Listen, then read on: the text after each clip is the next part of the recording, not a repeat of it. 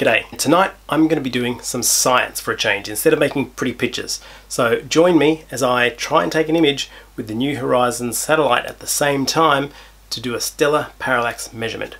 My name is Dylan O'Donnell and you're watching Star Stuff.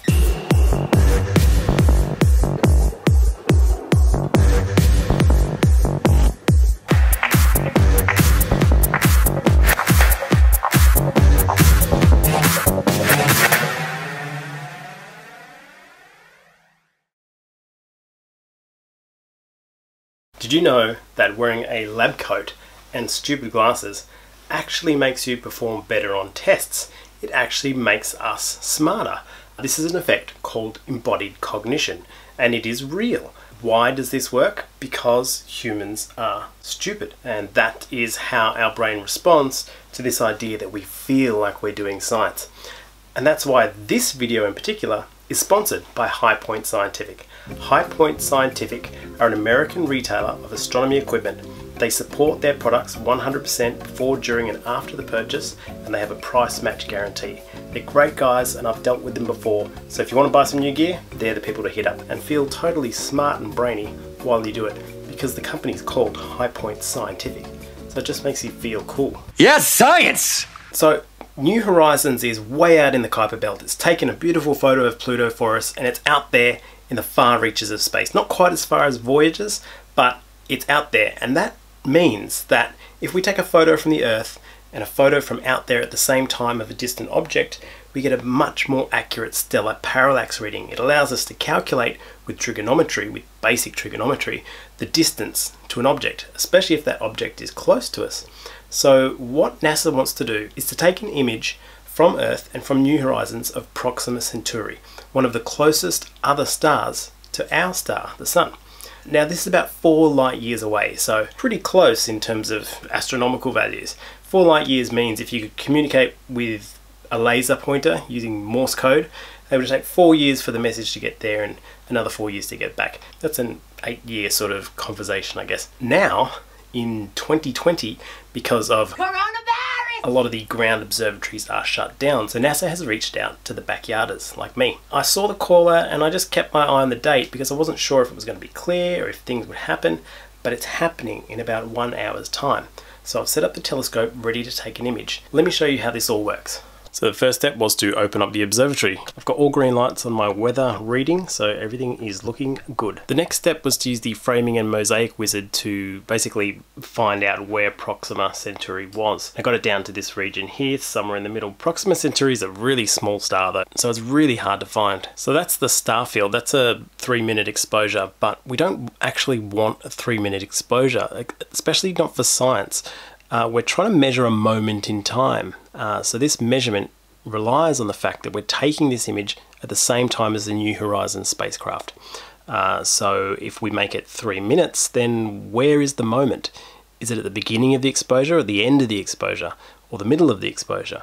A lot of solving programs will use any of those combinations. So what I'm going to do is just a 10 or even 20-second exposure. All the time and location data will be stored in the FITS header, and that's what we want, a FIT file. And there is the FIT file as it came down. Nothing really distinct about it. I don't know what I'm looking at. I certainly couldn't tell you which one of these stars was Proxima Centauri.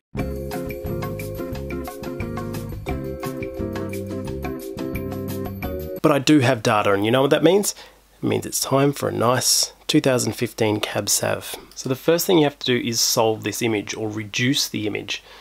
So for that I'm going to use PixInsight, and I'm going to go into Image Analysis and Image Solver. So in the Image Plate Solver script, or the Image Solver script, you need to add your file in here and then search for the target, in this case Proxima Centauri, and that will make sure that it's doing that solve based on that rough location. The first time you do this, it'll download heaps of catalogs, but once those catalogs are done, they'll be on your machine, and then it just whips through. Now that's all done, so it's created a WCS file. We open that WCS file and just auto stretch it so we can see.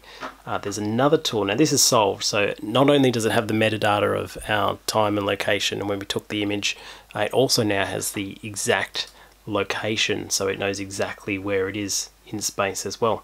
So we're going to go into the render annotate image, And this gives us a whole bunch of options for things we can add: constellation lines, named stars, Messier, NGC, and what we want here is the Tycho 2 catalog. It's already got all of this metadata from that file, that WCS file, and so we're just going to hit OK and it should annotate the image for us. Now, it took me a while to find Proxima Centauri because it didn't actually add Proxima Centauri to this list, and it didn't add its TYC designation either.